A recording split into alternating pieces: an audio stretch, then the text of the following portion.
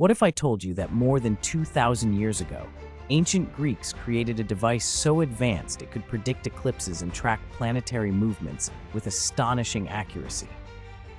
In 1901, divers exploring a shipwreck off the coast of Antikythera, Greece, uncovered corroded bronze fragments that would forever alter our understanding of ancient technology.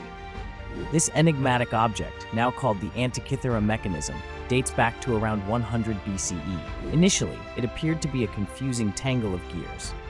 However, as researchers meticulously examined its intricate components, they realized it was a highly sophisticated analog computer, centuries ahead of anything else known from antiquity. The mechanism could calculate lunar phases, synchronize solar and lunar calendars, and even forecast solar and lunar eclipses with remarkable precision. Its complex system of over 30 interlocking bronze gears modeled the movements of the sun, moon, and planets according to ancient Greek astronomical theories. Remarkably, it also incorporated cycles such as the Metonic cycle, linking lunar months to solar years. To this day, the Antikythera mechanism remains a stunning testament to the ingenuity and scientific mastery of the ancient world, challenging our assumptions about the technological capabilities of early civilizations.